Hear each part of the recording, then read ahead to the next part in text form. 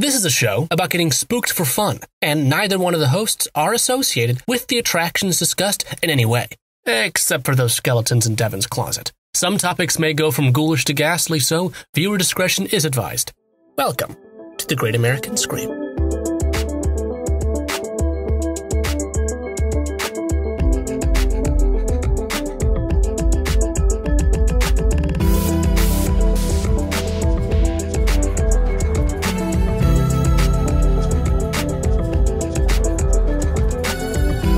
There's a light on the podcast. What I was gonna come in with is telling our listeners that I would like, if I may, to take you on a strange journey. Ooh, how strange nice. was it? Is the callback that you would do? But yeah, Can go ahead. I do another one? I'll do another one. Ready? Hello. Ladies and gentlemen, I'm so pleased to have Richard O'Brien on today's episode. Richard O'Brien, famous for Riff Raff, but arguably more famous for voicing Phineas and Ferb's dad. Yeah, a very powerful resume. But anyway, hi, welcome to the Great American Scream. My name is Devin Wright. My name is Adam O'Connell, and we would like to continue our discussion on horror and pride, as we did not last week, but the week before, at the beginning of June. We mentioned that we would be remiss if we talked about queerness and horror without talking about the Rocky Horror Picture Show. And so why don't we do that? Yeah, in fact, we said we could do a whole episode on it. And in fact, that was exactly our plan. You've fallen into our trap. It's a classic blunder. We fooled you. But so we're going to talk about the film specifically. We'll talk a little about the stage show too, but specifically the film, its cult status and its relationship to both the queer community and the horror community. Yes. And just kind of a disclaimer that this is and the Transylvanian community. And the Transylvanian, interestingly enough. This is another film, as are most of the films that we talked about in the Horror and Pride episode, that is divisive amongst the queer community, especially in the trans community. And I, as a trans person, can recognize that. So again, a disclaimer, these are our own personal opinions about the movie. We barely have authority to do really anything, much less speak for others. So we haven't had authority to do this podcast, and yet here we are in episode 19. Exactly. So we'll just be sharing our own personal opinions on the film, and then objectively the history of it, and how it shifted queer culture specifically. And we'll also be spoiling the movie, so we encourage you to go out and watch the movie at home right now, or kind of once we can all go back to movie theaters again. Go and go see your local Shadowcast do it. And we'll talk about that a little bit later in the episode with a very exciting guest. But for now... Yeah. And it's also, I have another one. It's also rated R. So that's why this episode is explicit, is because we won't be cussing, but in our interview later, there were some cusses. And so we're going to mark it explicit. Yeah. And so if your child's watching, this is a naughty movie, so let them listen, but sit with them and listen and enjoy it with them. Yeah. So let's roll back the pickup truck, because we've gone full speed ahead onto the highway which is the last thing you should be. Well, no, because Frank drives a truck is what it says in the lyrics, but I digress. Let's take out our tape of Nixon resigning, pop it in the tape player, and back up, because you might be wondering, what is the Rocky Horror Show? So we are talking about two different things here, technically. The Rocky Horror Show, that title in quotes, is a stage musical with book, music, and lyrics by Richard O'Brien that originally premiered on London's West End in 1973. Now, the Rocky Horror Picture Show, which is probably what you are more familiar with, is the 1975 movie based on the stage musical, directed by Jim Sharman, starring Tim Curry, and much of the same cast as the stage musical. They are virtually the same plot, with a couple of little differences, cuts, songs, added scenes, but they're pretty much the same plot, and most productions of the stage musical have followed the film version more closely, but they're pretty much the same. And if you don't know, here's a quick summary. The story follows Brad and Janet, two clean-cut, virginal, recently engaged ingenues whose car breaks down near a large Gothic castle. When they go in for help, they meet a colorful cast of characters, including the handyman, which I don't know why he's called a handyman, because he doesn't do much handymanning. The handyman riffraff, the domestic Magenta, the groupie Columbia, ex-delivery boy Eddie, so-called because he's dead.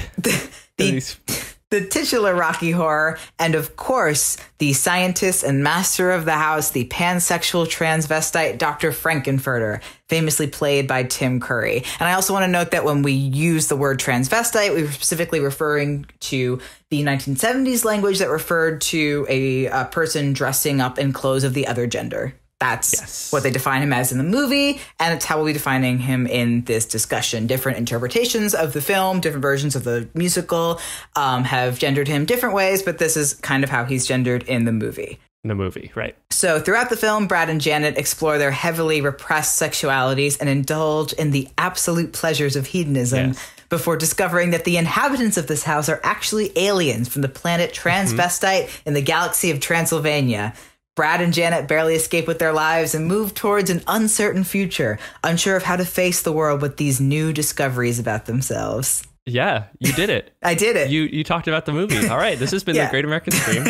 So it is meant to be a affectionate parody of the science fiction and horror B movies of the 30s, 40s, 50s, and 60s. It contains many tropes and direct references to such movies, including the opening number, which is basically just listing them. Yeah. Yep. It was, when it was released in theaters, it was pretty heavily panned by critics. I think partly due to it being both ahead of its time and such a product of its time, like at the same time. Like when watching it, I always think that it was like an 80s movie, if that makes sense. Like it just kind of feels like an 80s movie. But well, interestingly about it movie. A lot, because this movie was really big in the punk scene, the costumes in it did kind of directly influence the 80s, like New York City punk look with the fishnets and the dyed hair and the dark eyes. Like a lot of that came from Rocky Horror. But it became a midnight movie in 1976 in New York City. We'll talk more about that later. And since then, it's gained a massive cult status. It's considered to be one of the greatest movie musicals of all time. It's one of my personal just favorite movies of all time.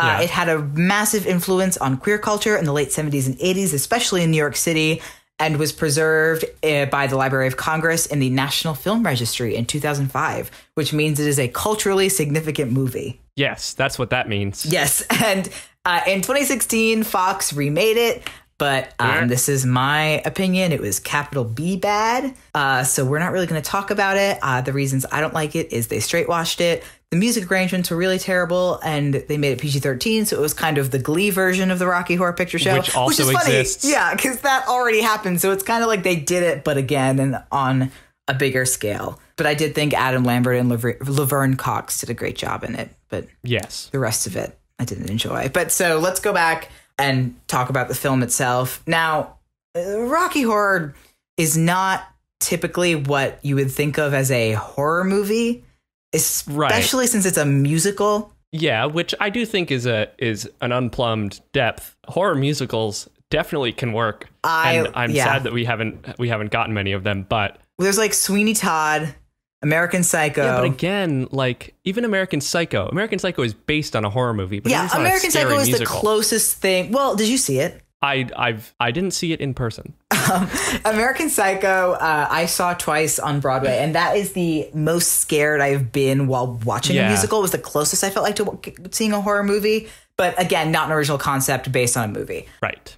So the reason that it kind of falls into this horror genre, even though it's not really a horror movie, is that it does pay homage to these B-movie films that shaped the horror genre as we knew it today, especially in the 70s and 80s. So movies like The Invisible Man, The Day the Earth Stood Still, Forbidden Planet, The Day of the Triffids. And if we named every single one, we would literally, that would be the whole episode. So we're not gonna. Definitely like half of its whole aesthetic is horror film. Mm-hmm. Like, and a lot of the, not that there, in my opinion, is much of a narrative structure of the film, but what narrative structure there is, a lot of it is pretty traceable to like a horror film. Like the idea, we got a flat tire, we're trapped out here, it's raining, let's go to this mansion, and you expect it to be a slasher man in there, but actually it's... I mean, it's he is a slasher man, but in a way you would not expect. Yeah, yeah. So there's plenty of scenes of genuine gore and things that could kind of be treated as horror in this movie.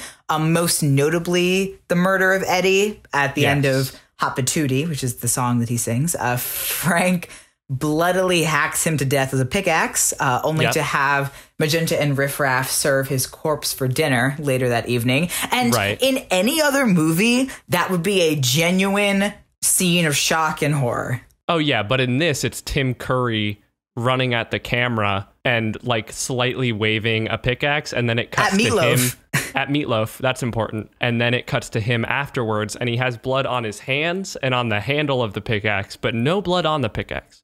As if to say that Tim Curry, both hands in the center of the pickaxe, shoved his hands through Meatloaf and came back out, but didn't get the head of his pickaxe bloody at all, which is impressive. At the dinner, so like later on at the dinner party, Frank pulls back the tablecloth to reveal Eddie's partially eaten corpse, and it's so obviously fake. Like, it doesn't look anything like a person, but like it's supposed to be. It's at least kind of supposed to be. It's an homage to those B movies that didn't have the budget to make a big like realistic gore, realistic horror. Like, this is what B movies look like. Yeah, and in a horror movie, in any other horror movie, that scene would be set up beautifully because it has that like long sequence of Frankenfurter cutting the meat, and it takes way too long, and everybody is very silent, and then it goes into... It's like Texas Chainsaw Massacre. Yeah, and it's set up like a horror thing, but because it's Rocky Horror, it is so not that. Yeah.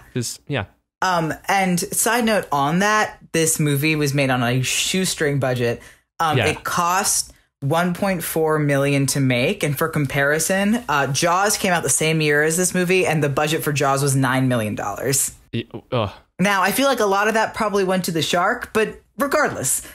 This movie had a tiny budget, is my point. But then the cheap effects like play in this movie's favor. Yeah, absolutely. It was already outdated for its time, so it's not like you can look back on it and go, oh, like the special effects are so outdated. They were already outdated. They were already outdated. So $1.9 million in 1975 would be about $9 million today. Okay. Which is that is nothing.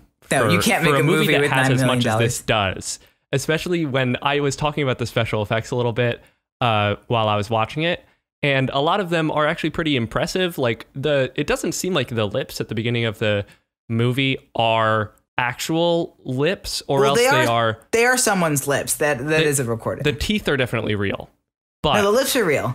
The lips seem to be, what I think they did is they had green on them, or they keyed them out and then repainted them over, which is an impressive thing to do. The ending scene where when the mansion gets like lifts off like a rocket ship, and it's like the very bad effects in it, they're like not actually that bad of effects. It is surprising. Yeah. But interestingly, this is a side note about the lips, that they are Patricia Quinn's lips, who played Magenta, but Richard O'Brien, Riff Raff, and the writer, is singing. And when she found out that she was just lip syncing it, she almost quit the movie, but he convinced her to stay back in. That's very, very good. And on that same effects note, what frustrated me so much. So this is the first time I've ever seen Rocky Horror, and I really enjoyed it. I really loved it from start to finish. Truly, truly, I did. We had my boyfriend and I watched it, and we had Adam on FaceTime in between us on the couch, so that he could do call outs. And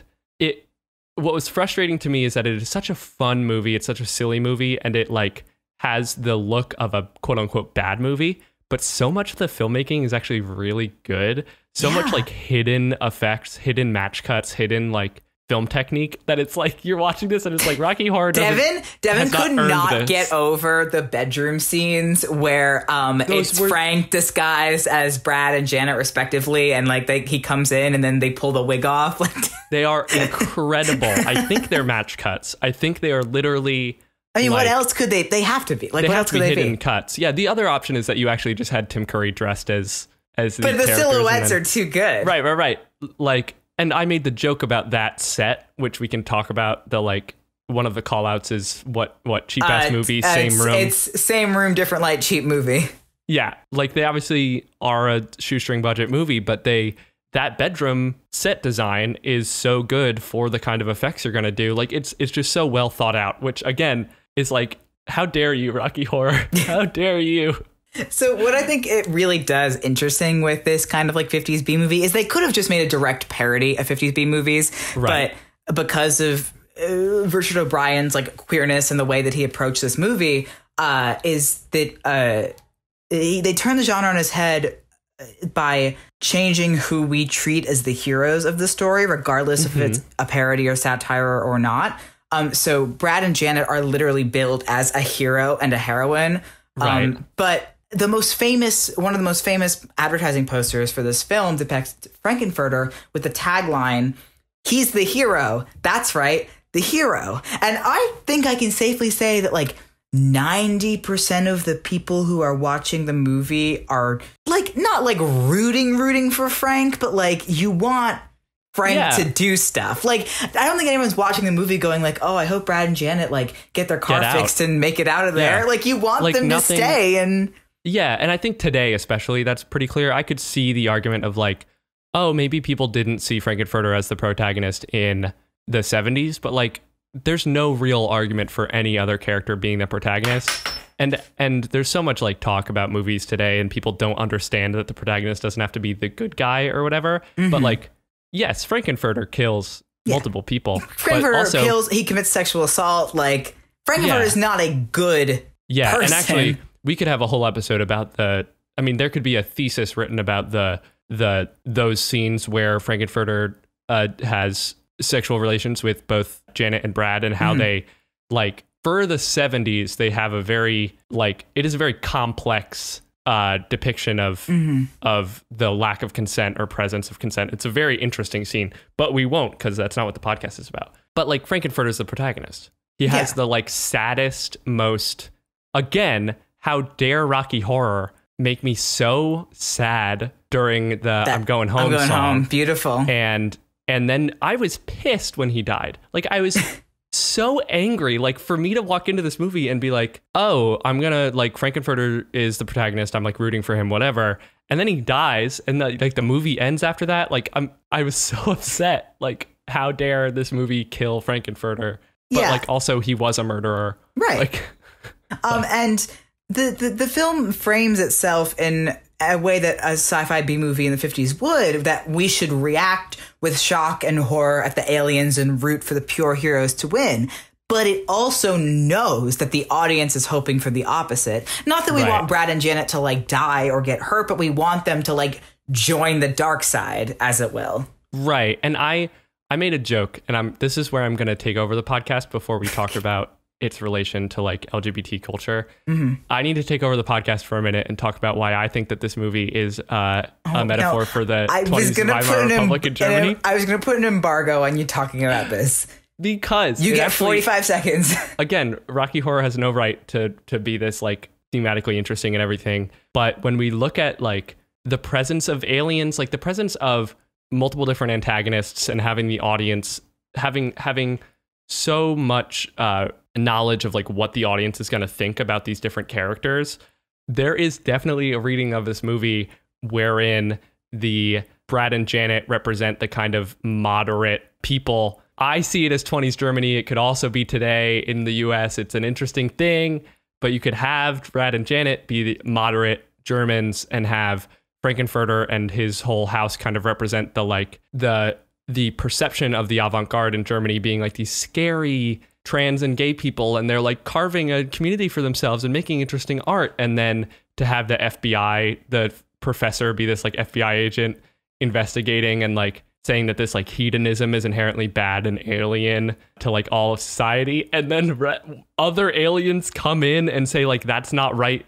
You're like, we're gonna like, you've done something wrong, Frankenfurter. We're going to kill you for some reason.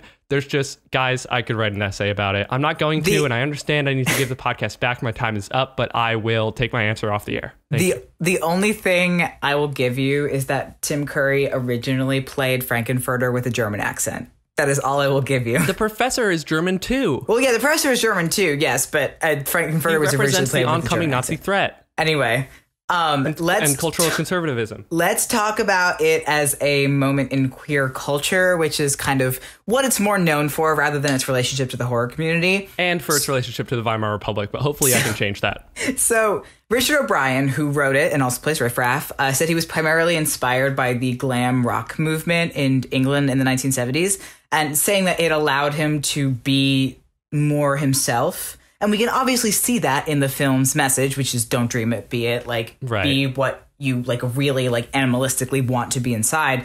And like it said, the film critically tanked, notably in the US, where it was, I mean, it was the 70s, it was the counterculture movement, but we were moving towards the 80s. Things were kind of starting to... Yeah, the time that this movie came out, especially in the US, like, it is in the middle of a big conservative swing, especially culturally. Yeah. And then the political would follow, but like, yeah. But so in 1976, in where else but New York City, the Waverly Theater, which is now known as the IFC Center, which is just off Washington Square Park, which I know I lived there for like a whole year and had no idea that used to be the Waverly Theater. Yeah, right by the McDonald's and the basketball court. But so it started airing the movie as a midnight movie. Now, the midnight movie phenomena was when TV stations and theaters started to air offbeat and non-mainstream movies or ones that were considered like too scandalous for daytime airing.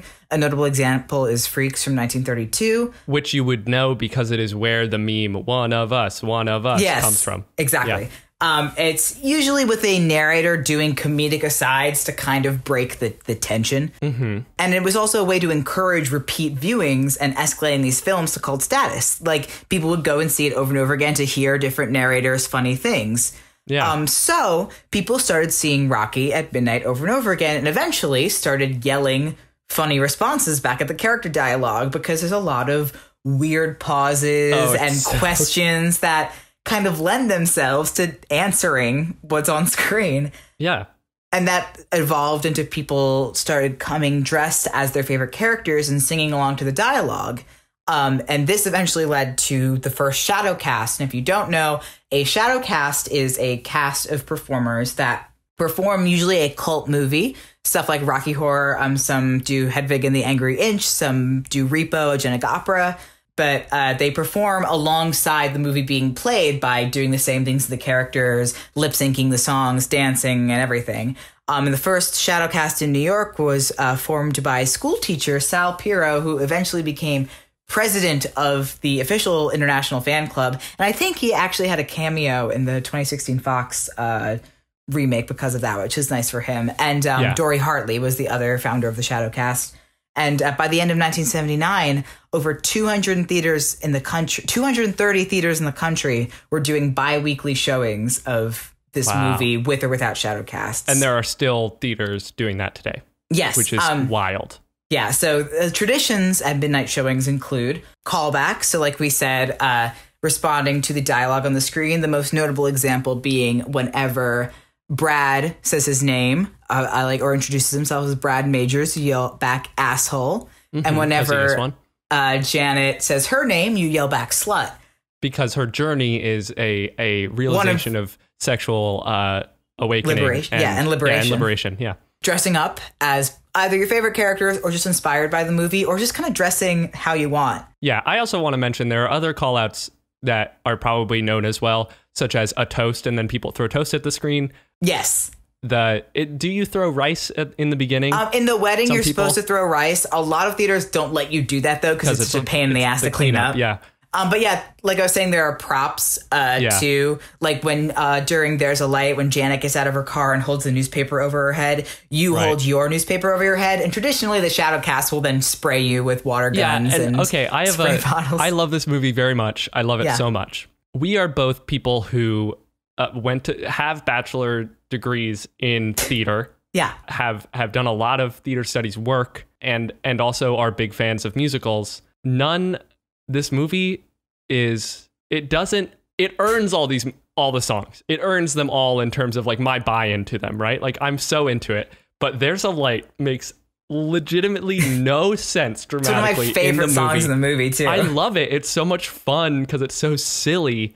It makes no sense that these two people who have just gotten a flat tire. And no, we saw a castle a few miles back. Let's walk there. Castles don't have phones, asshole, is the callback for that. Of course. And Janet says, I have to come along with you. What if there's some hot woman who in there owns the castle? And they start singing as though the thing that I said last night, and it holds it. I think this is right. It is as if they are two people stuck underground for 20 years and they've just seen their first peak of daylight. But like metaphorically, aren't they?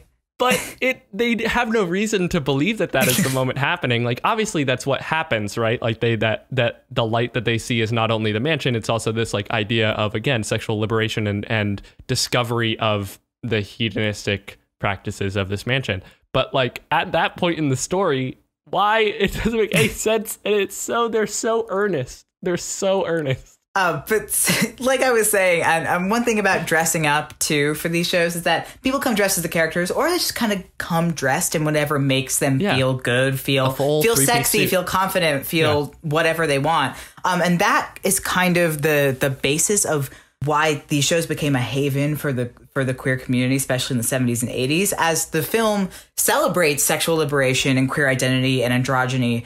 Both Shadowcast performers and audience members alike found the opportunity to express themselves exactly how they wanted, however femme they wanted, however butch they wanted, in whatever way made them feel confident.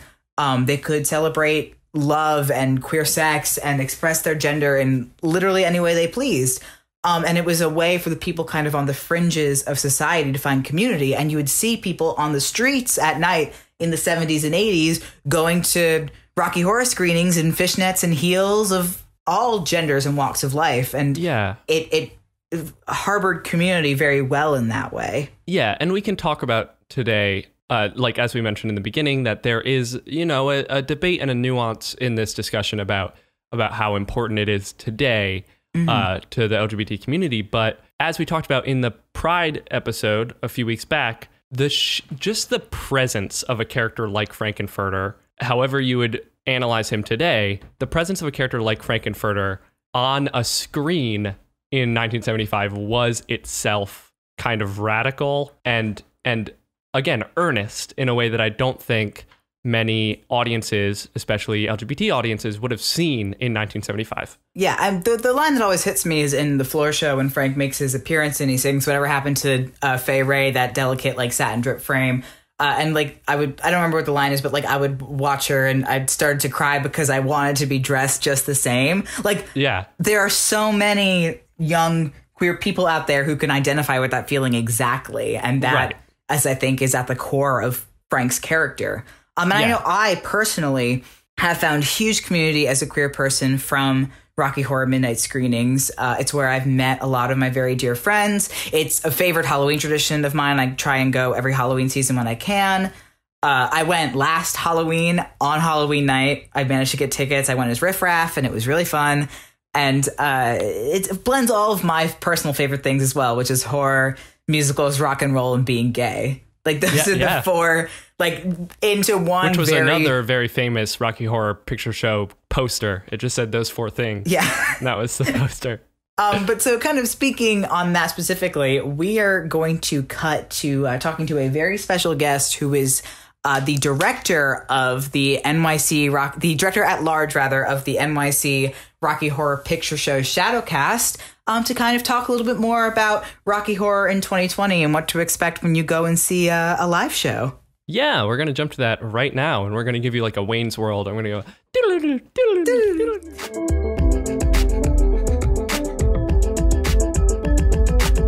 Alrighty, welcome back, everybody, from our brief musical interlude. I hope everybody got like a little potty break. Yeah, I hope you didn't get Maybe lost. You got some ice cream. Yeah. We are back for the second part of our discussion with a very special guest to talk more about the Rocky Horror Picture Show. Very special guest. Would you like to introduce yourself? No, absolutely not. All right. This has been the Great American I'm Scream. but a ghost. What's up, y'all? My name is John Salamak. You would call me John, of course.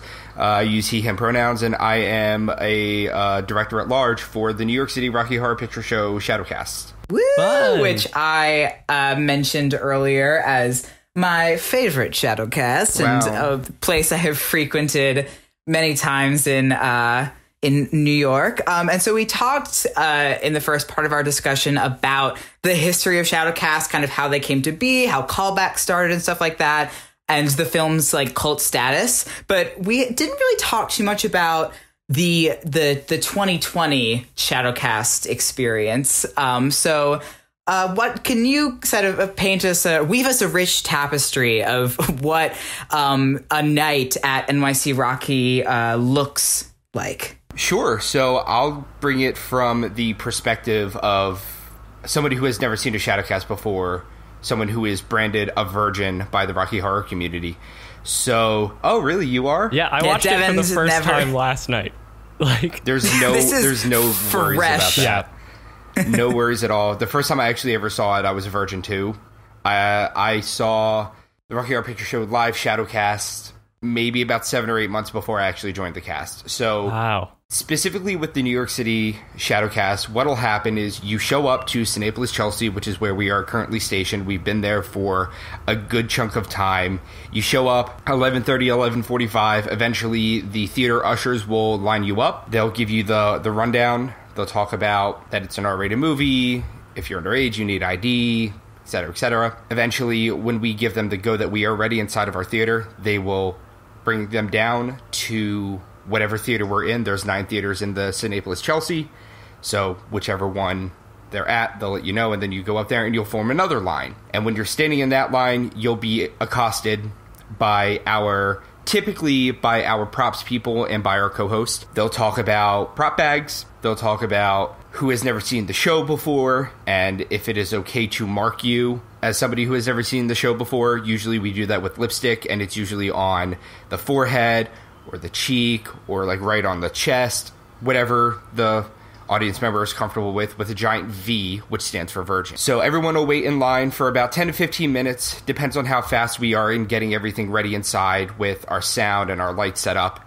Eventually, once we are all ready, once people have bought prop bags or shirts or pins, buttons, etc., our co-host of the evening will come out and yell at the audience, which usually gets a very negative reaction from people who are in the theater who are currently watching movies. We've had many people yell at us while doing it, just to get everyone excited and pumped up. Eventually, we will give them a brief little rundown before they come in. We'll welcome them in. We'll be playing music. It's a really cool, chill environment. Depending on the season, you can sit wherever you want. During our slow seasons, so these are times like what would be right now, the beginning of the winter, things like that, you're allowed to sit anywhere in the theater aside from, on the floor or the first row. We call that first row the splash zone, which essentially, it doesn't mean anything necessarily gross, but what it means is that that's the area where we put a lot of our props, and that's where some of our cast members will sit and either do callbacks, record video, take pictures, or some of the actual active performing cast that night will sit and wait for their cues from there. If we have a full house, then we'll usually just kind of like chill on the ground right in front of them. Duck because down. our theater is super small depending on where we are. And full house season is typically like Halloween or kind of those, or some of your theme weekends and stuff. Yeah, Halloween. So basically all of October and for the good first half of November are usually our sold out shows. And typically our themed nights that we talk about in advance, like we post them on social media, Instagram, stuff like that, those are usually oversold. So basically, once everyone is seated, the co-hosts will tell them about callbacks. They'll tell them about what to expect in terms of the show. So these are things like talking about how to use your prop bags. So in our prop bags, we have 4 different items. Casts differ what is in their prop bags based on their location, but from what we do is dependent on what the theater likes from us. So we do toast, we do gloves, we do playing cards, and we do newspaper. So we tell everyone how to use them, when to use them, and then the co-host will then bring the host down. And then the host goes through what is called Virgin Sacrifice. So I can't really go into too much detail as to what Virgin Sacrifice is, because A, it's different for every cast, and B, it leaves a surprise. Yeah. But and essentially legally, you're not allowed to talk about it. Right, yes. Our legal counsel prevents me from speaking of that outside of the theater. But essentially, we welcome in the greatest sense of the word, the virgins to the Rocky Horror community. So that takes anywhere from 10 to 25, 30 minutes. And then after that, the show gets started. Amazing. And just as like a personal experience from Virgin Sacrifices, they're usually some kind of scandalous mini game or competition. I know the first time I brought my best friend to the Shadowcast, the Virgin Sacrifice, which she volunteered to go up for, involved faking an orgasm, as I think a lot of different ones do. And she's a trained singer, so when she got up there, she hit like a high A and then went, "I'm a lesbian, so I've never had to fake an orgasm." And she didn't win. I was furious. It was audience vote, but I was furious. Yeah, I'm getting a nod from our lawyer over there that's the extent of what you're allowed to talk about. So you're good. That's all we can say. Okay. Basically, thank you, Carlson. We do a lot of different types of Virgin Sacrifices. That is the most popular one that NYC does. But since it's been about a year and a half, we've kind of expanded that. So we do a lot of different types. It really depends on the host, because we all have our different games for the Virgin Sacrifice. So like when I host, I don't do that unless there's one reason or another in which I have to. Got it. So as far as like the film experience goes, so you are both the director and you are part of the cast, so you fulfill a large variety of roles. Do you have a favorite like track to do? Oh, absolutely. Before I get into that, I also do want to reiterate that NYC has 2 directors and they have a director at large. So I'm the director at large, which means that I'm not like full on director. I am part of the leadership that runs NYC. We have 2 directors who kind of split their responsibilities. So we have director number 1 is Meg, and she's the one who runs our light crew, and she's also the one who is in charge of casting. And then we also have Eric, who is in charge of things like theater relations. They also help with props. They also perform. So we kind of all wear many different hats, but they're the 2 main directors, and I'm the director at large. So essentially that means that I'm responsible for not necessarily the day-to-day running of NYCRHPS, but I am in charge of things like theme nights, pre-shows, the website, social media, very front-facing things. Yeah. So that's the image. Yeah, the director of the theater company, kind of. Exactly. So I kind of really focus on like the image and what the output of NYCRHPS is, and then you have Meg and Eric who do a lot of internal things. But I do have a favorite. So I play every single character, including Trixie, including the criminologist. My first character that I ever played actually was Columbia, but not That's who I want to play. That's who I...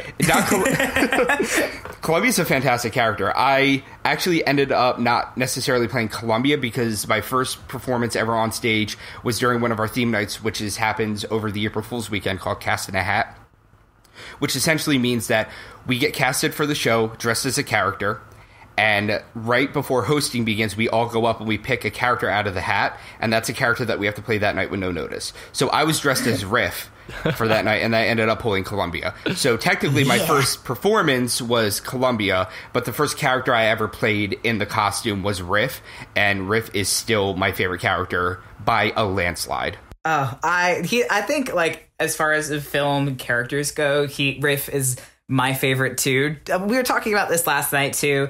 Just like the immense like power, but also this like feral rat energy that Riff Raff has going for him at the exact same time. He looks like the rat. He's like, his energy is the Rat King from the Nutcracker if the Rat King was an incredibly handsome man underneath the rat. Right, I agree. I love Riff. I love his energy throughout the show, and he has the benefit of being a character, at least in the shadowcasting thought of the show, that he has the biggest song in the show. He has one of the most important entrances of the show, and he also ends up being, if you want to clarify him as such, he ends up being the villain too. And everything. Villain, you know? Between there is just him vibing. So from a shadowcasting perspective, he has an excellent entrance. He has the biggest song in the show. He has the crescendo at the end, and in the middle, he just gets the chill. Yeah. God, I mean, there can't be. There's no. I feel like there's no track in like a Rocky Horror Shadowcast that I would like get to do for the night and be like, bummer. Yeah. Like they're all spectacular. Yep. But man, Riff is, and you get some nice costume changes as Riff too, or like at least the big one. Yep. There's a couple of other great costume changes with various characters, but especially Frank. But anyhow, and kind of talking about that too, do you have, we talked a little bit about like what the popular call outs are, the callbacks to audience moments.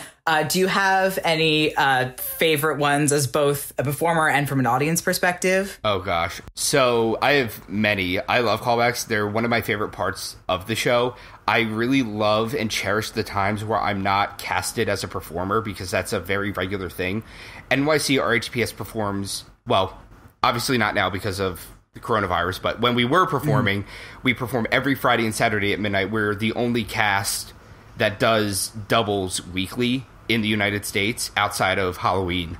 So traditionally, I'm there every Friday and Saturday, and more often than not, I'm performing every Friday and Saturday. So I really cherish the days where I'm off, and maybe I'm just there to host the show, or I'm just there to help with props, because I get to sit in the back and do callbacks, because I think that really adds to the immersive level of what Rocky Horror is and the type of immersive theater that it becomes. Some of my favorites that get me every time during driving scene, where Janet goes to say something to Brad, but Brad cuts her off. She kind of looks away and then she opens her mouth. And when she opens her mouth, everyone in the audience screams. As if she's the one who is screaming. It gets me every time. The greatest part about callback culture, though, is that it evolves over time. So there are some callbacks that are happening now, specifically with our cast, that don't happen with other casts. I went to guest perform with the Junior Chamber of Commerce Players, which is the cast that's out in Pittsburgh. And during Columbia's tap dance, what they do is completely different from what we do. Yeah. So when they do the tap dance, they sing the song Shake Your Ass, Watch Yourself, Shake Your Ass, Show Me What You're Working With, in beat to the music. And I never knew that. So when I heard that for the first time, I nearly pissed myself. God, it was the funniest thing so good. I've ever seen. But a lot of my favorite callbacks come from inside jokes. So I have an inside joke with my cast that there was this one night I was playing like Brad or somebody. It wasn't even anyone that is like a monumentally good character that has a lot of big dick energy. But there was this audience member who just loved me. And every single time I would come out as Brad, he would start screaming his head off. I have no idea who this man is. To this day. I have no idea. I still have no idea. He disappeared. This is actually, we knew about it. It's Adam. Adam, could you please tell your story? It was me. So I was a plant. So at the very end of the night, we go out and we do bows in credits order. So the person who plays Frank comes out, bows. Janet comes out, bows. And then when I came out as Brad, this person stood up and started cheering and was like, "Fuck yeah, good job, Mr. Big Cock." And everyone lost it. Whoa, I have no idea where this came from. I did not see this person after the show. To this day, this person ends up being a mystery. But for like a month later, every single time I came out on stage, it didn't matter what character I was, somebody in the cast would then start calling out about how gigantic my dick was. So those were hilarious. I also have an inside joke with a friend of mine, Zephyr, who is currently on RKO and has been on RKO for, I think, close to a decade now. He has this stupid callback that whenever I perform, doesn't matter who the character is, but the one that is most known for him, at least in our circle of friends, is, "Hey, Brad, Brad, hey, if you, Brad, if you could, if you had the, Brad, which one is your sister?" Yeah. And it gets me every single time because the whole point of the show is that you're not supposed to be quiet during the movie. And this part is supposed to be right after Time Warp when Brad says, "Say, do any of you guys know Adam Madison?" And it's supposed to be, "Hey, Brad, say something stupid. Do any of you guys know Adam Madison?" But then Zephyr just kind of like pulled it unnecessarily long while Brad and Janet are walking up to go meet Frank at the elevator. And it is the funniest thing I think I've ever heard. It's so stupid, and I hate that I laugh at it. but that is probably my favorite callback of all time. Yeah, that's why I always encourage people to like go see casts more than once and go see different casts, because everybody's going to do the show a different way. And if you see the same cast more than once, you're going to start to pick up on like what they do best, their inside jokes, their performers that they use often. And like, it'll be a different experience, but you'll kind of like learn more and more each time, and you'll get good at the call outs too. Mm-hmm. And so this is also like a primarily like we talk about horror culture on this podcast. And it's kind of interesting that we're doing an episode on Rocky Horror, because even though horror is in the title, it's really not what you would think of as like a horror movie. Right. Do you consider it to be kind of like in the genre? Not necessarily. And the reason why is because I personally have a vendetta against horror films, which is funny because now I'm talking about a horror podcast, right? Yeah. It's okay. I'm there with you. That's the whole conceit. Literally, I'm the biggest wuss when it comes to horror movies. I've seen a lot of like the regular or the expected ones when I was younger, but then I remember very vividly when I was 10 years old, I was in my bedroom and I went out to the living room to ask my mom for something, and she was watching The Grudge, the American version, so it's like the shittier version. And it was the scene where the protagonist got into bed and the woman demon thing, she like lifted up her comforter and the girl was underneath it, and it was like a big jump scare. Oh, right. And I did not expect that, and ever since then I have like, I can't watch horror movies. If it is branded as a horror movie, I'm like, that ain't it, chief. Yeah. I've seen a few since then because of, you know, friends being like, oh no, it's not that scary, that kind of stuff. But I really don't consider Rocky a horror movie.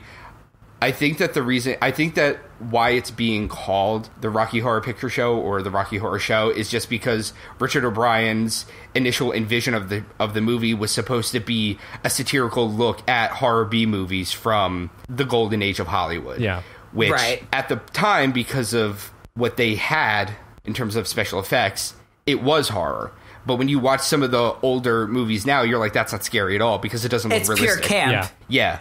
So I think that the horror is kind of, or the horror in the Rocky Horror Picture Show ends up being more of a satirical jab at horror and old horror. It's tongue-in-cheek, like everything else in Rocky Horror is. Yeah, it's exactly. There's like not one point during the Rocky Horror Picture Show seeing it where I was like, oh no, that's scary. Yeah. Exactly. It feels to me like, and our episode next week is about like comedy in horror, and there's like so much connective tissue between like comedy films, horror films, and musicals. Like specifically in like the campness and the schlockiness of the acting a lot of the time, and Rocky Horror just seems to sit right in the middle of that like triangle. Agreed. It absolutely does. Yeah. Finally is kind of like a lovely closeout question.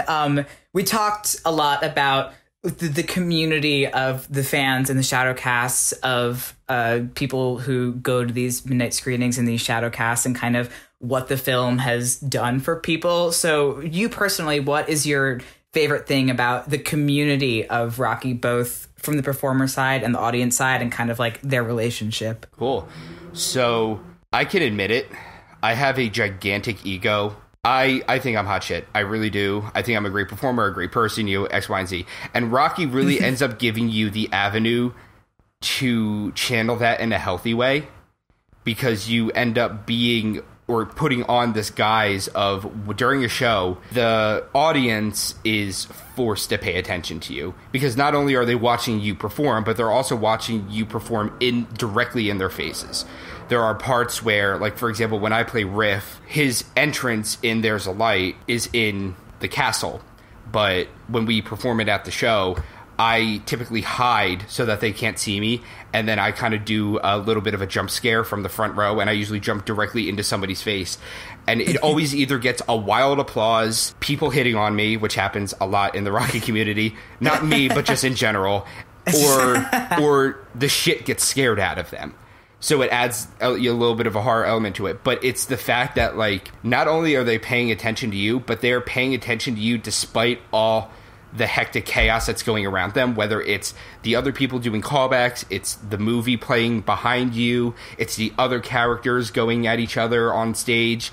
It ends up being an area where they are forced to pay attention to you. So that really satisfies a lot of the ego that comes along with being in Rocky Horror, but not even in Rocky, but just in theater in general. You know, there are so many aspects of theater that are very egocentric, and Rocky, I think, to an extent, as long as you understand that as much as you love stroking your ego, the most important thing is that you're there to put on a show. It ends up being a really good and healthy way of explaining what ego is and explaining what ego means to you. The community itself is, as you said, is a fantastic community. I moved to New York City. I'm not originally from NYC or New York State for that matter. I'm originally from Philadelphia. And I moved up to New York City knowing next to nobody. And then my girlfriend at the time lived in North Jersey. And we would see each other off and on, but eventually when that relationship was over, I knew literally nobody. I moved up here for work. I lived literally at work. I am a higher education administrator by day. So that's actually what I'm taking my break from right now, is doing higher ed work, yeah. Right? So when I originally moved up here, I lived on campus. So I didn't really get to know anybody because work was my life. And then when my girlfriend and I parted ways, I was like, I don't know anybody. And my initial entrance into the Rocky Horror community was my partner, who I ended up meeting, who was a new member on NYC. So she asked me, like, hey, have you ever seen Rocky Horror? And I was like, no. And she was like, oh, you should come. Oh, by the way, here are some clothes that you should wear. And I was like, I don't have any shame. So sure, it was like a corset, hot pants, fishnets, heels. And I was like, sure, fine, why? Whatever. I went there, like, it was myself and a friend of mine who worked at the college that I was working at.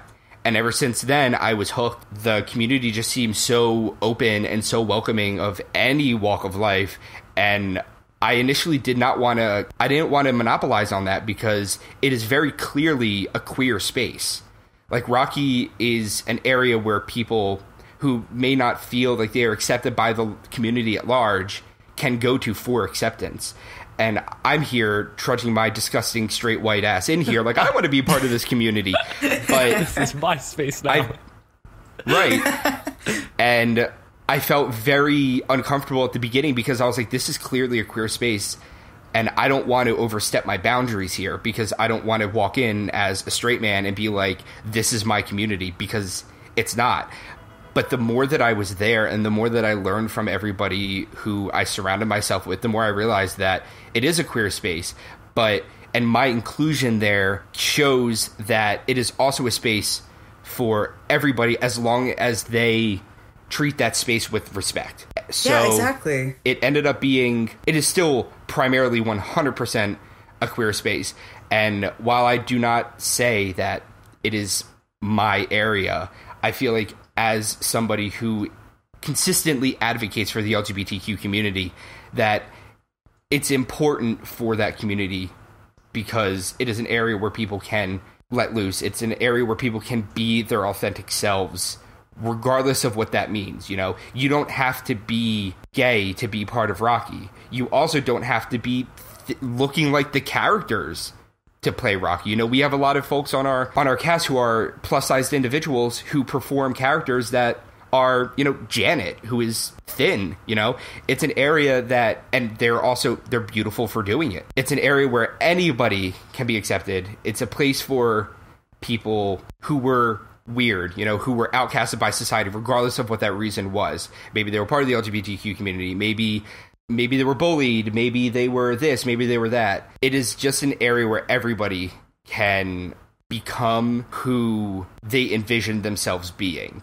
You know, it's such a wonderful community, extremely accepting, and you learn a lot about it too. Like, I've always considered myself an ally, but I did not know how deep that becomes until I got really involved in the Rocky community at large. I consider myself relatively knowledgeable, but I also understand that I am in no way, shape, or form, you know, the end-all be-all about the community, about any of that. So it's really great because now I'm also part of a community that encourages me and keeps me accountable and makes me keep learning about the different types of communities that eventually fall into Rocky. So not only is it a great area for anyone to come and be accepted into, but it's also a great area for education. It's a great area to consistently learn about different groups of people that you may not have originally been privy to. Like, I grew up in suburban Philadelphia. You know, my father is inherently racist and homophobic and all of that kind of stuff.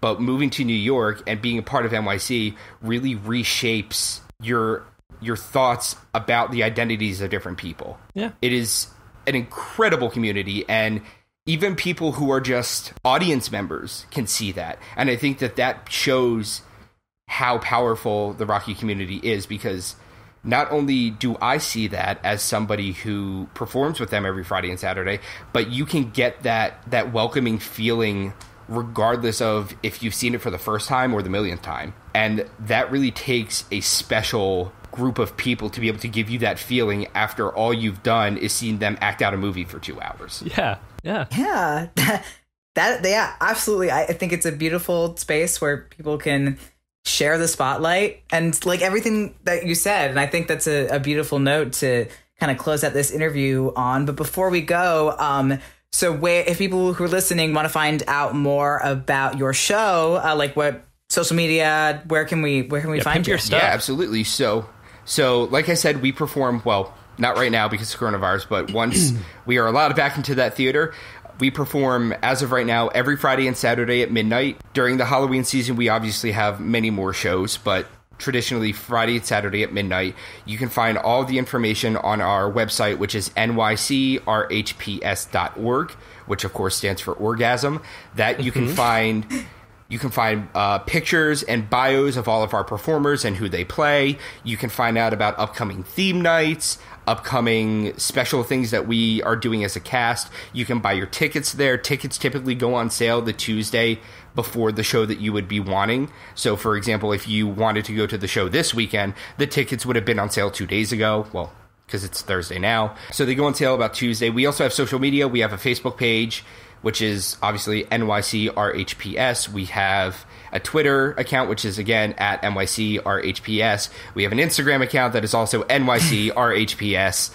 And we also make the joke that we have a Tinder, we have a Grindr, we have a Farmers Only, we have an Ashley Madison, we have a Seeking Arrangements, we have a fully maxed RuneScape account, we have a Neopets account, we've got, every single social media account that you can possibly think of, we probably have it, and it's at NYCRHPS. Awesome. And any of your personal stuff that you want to plug if people want to find out more about you? Sure. So me personally, aside from the director at large, as well as somebody who performs regularly with them, I am a higher education administrator. I work at John Jay College during the day. My coworkers know that I do Rocky. They have come seen me do Rocky. My students know that I do Rocky. They have come and seen me perform. But I have an Instagram handle. It's John. No, it's not. I changed it. I forgot because I recently started streaming on Twitch. Yes. And of course, I want to make sure that people on Twitch brand cohesion. Yeah. Yeah, exactly, right? So it is not my original. My Instagram handle is now at Hi John, I'm Dad. Yeah. Yeah. It's a brand, trust me. So so I do stream on Twitch. I stream every night at 7:30 p.m. Eastern Standard Time, and I also stream on Fridays at 10:15 because I watch Drag Race, so that has to take precedence. Yeah. But I do stream on Twitch every night at 7:30. I'm currently streaming The Last of Us Part 2 right now because it's a fantastic game. But I stream Animal Crossing. I'm going to be streaming Pokemon, the new Persona game, Borderlands, Final Fantasy, pretty much anything that someone throws at me, I stream. Oh, yeah. Nice. Yeah, so please go check out NYCRHPS's stuff. Go and check out John's stuff. And go once everybody can come back into theaters again, come pay your local Shadowcast a visit.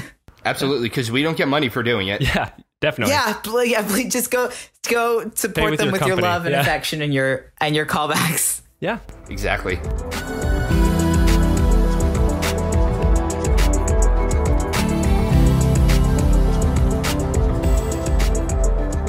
Hooray! Well, that was so much fun. Thank you so much again to John, the director at large of the New York City Shadowcast. It was so much fun. He's so cool. John is a lovely, wonderful, kind, beautiful man, and I'm so happy that he came and chatted with us about the Shadowcast experience. And this goes for kind of any Shadowcast too, is that there's a lot of the big ones sort of like in big cities, New York and Hollywood and stuff, and the Orlando cast that are big and popular, but see what the closest Shadowcast in your area is. And once we can all go to movie theaters again, go and check them out. Yeah, for sure. Check them out more than once. They're going to be fun. The shows are usually pretty cheap. I know in New York, I believe it only costs $5 to go see. So Which for any movie, that's a steal. Yeah, if you ever have the chance, go and check out a Shadowcast. And especially during now when a lot of your favorite Shadowcasters might be out of work, see what you can do to support them during this time, too. But other than that, that's going to do it for us here on The Great American Scream. If you enjoyed this episode or any of our episodes, please be sure to share wherever you get your podcast, be it Spotify or iTunes. If you are on iTunes, leave a rate and review. That really helps us out. But the best way to help us out is to tell a friend about us. Word of mouth is the best form of advertising ever of all time.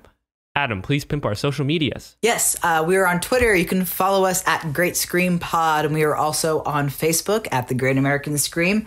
If there's something you'd like us to talk about on the show, or you just want to comment on what we talked about, you can tweet at us or post using the hashtag TGAS, and make sure to also follow all of NYCRHPS's social media, which is pretty much all at that handle, and go follow John on Twitch too. Yeah, for sure. And also go follow me on Twitch, twitch.tv/DLaw, DEELAW. But I think that'll do it for us. A special thank you goes out to Michael Segudo, who did the intro for this podcast, and to Stevie Viola, who did our theme music. I believe that's it for us. Next week, we'll be talking about comedy in horror, and it'll be a fun time for all. But I've been Devin Wright. I've been Adam O'Connell, and one day we will dance the time warp again. Let's do time warp again safely. Yeah, time warp safely.